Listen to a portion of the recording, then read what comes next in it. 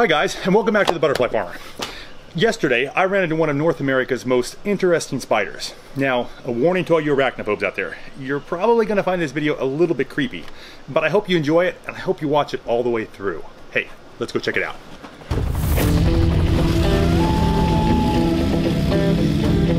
You got the camera ready? All right. Okay, so underneath this piece of bark, I think hopefully she's still there. There should be a mother wolf spider. Now these guys are really amazing. They are actually North America's, and actually the world's only spider that carry their young on their back. Here, yeah, there she is. Let's see if we can catch her. Now there's about 150 to 200 species in North America, and 3,000 species of wolf spider around the entire world. But these guys are amazing creatures. Let me see if I can get her out here. Now this part is actually, got to be a little bit careful here because wolf spiders definitely can bite and they are venomous. Luckily for me, oh yeah, look at that, look at those fangs.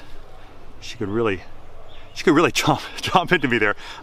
Luckily for me, they're not super venomous, so not deadly poisonous. And this is a really good specimen. She's almost, I don't know if you can tell the size here, but she's almost 2 inches across.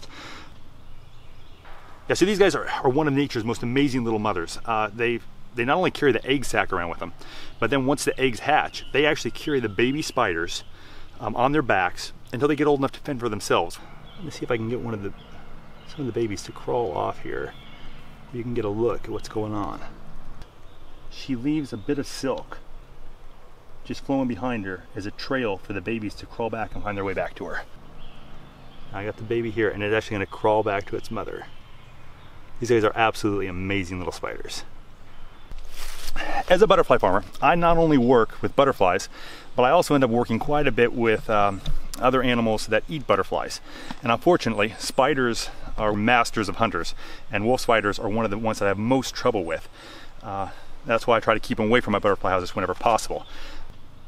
I hope you've enjoyed this video, and hey, if you have, do us a favor, subscribe to our channel. We'd love to have you. And don't forget to share this video with all your arachnophobe friends. I think they'd enjoy it. Hey, you have a good one. See you later.